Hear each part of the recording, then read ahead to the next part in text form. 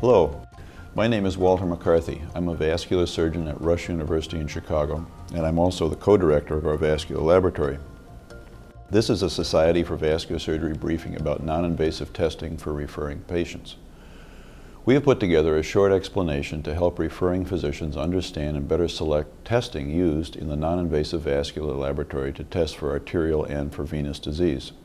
These tests are called non-invasive because there is no injection into the body or puncture of the skin, and there is no X-ray treatment or ionizing radiation used at all.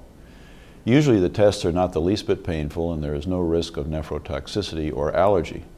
This type of testing is conducted in what is called a vascular laboratory or a blood flow laboratory or sometimes a non-invasive vascular laboratory, and the studies themselves have been developed and perfected over the last 40 years. The technicians are well trained and the most experienced ones are accredited by an examination called the RVT exam. Each laboratory will have, besides the technicians, an identified clinical director who is a physician. Non-invasive testing works well for all the major arteries and veins in the body except that ultrasound is blocked by air so that the thoracic vessels are not well imaged and other means need to be used to look at the vessels in that area. The main components of tests are done with Doppler to show blood flow and with ultrasound for imaging, or a combination of these two methods, which is called duplex scanning.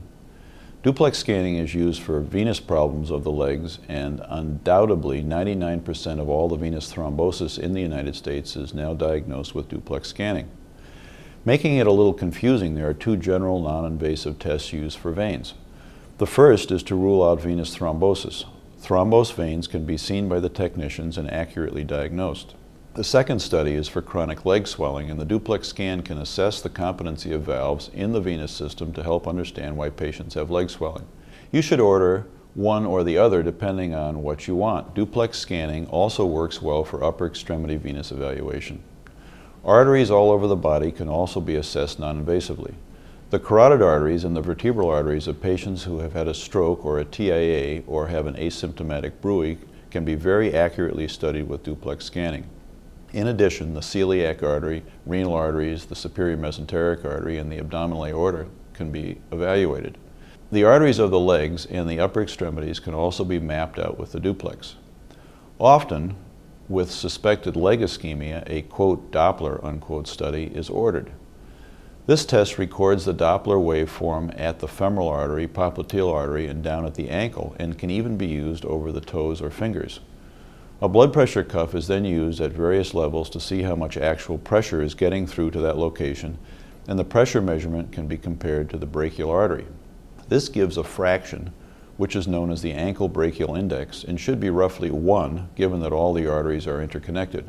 These segmental pressures and waveforms can be used to indirectly assess the blockages in the lower extremity. The studies are also referred to as PVRs, or pulse volume recordings.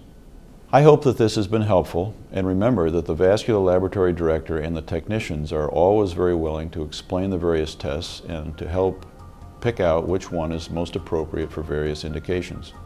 Thank you. This briefing is made possible by a grant from Cook Medical. To learn more about vascular health, visit vascularweb.org.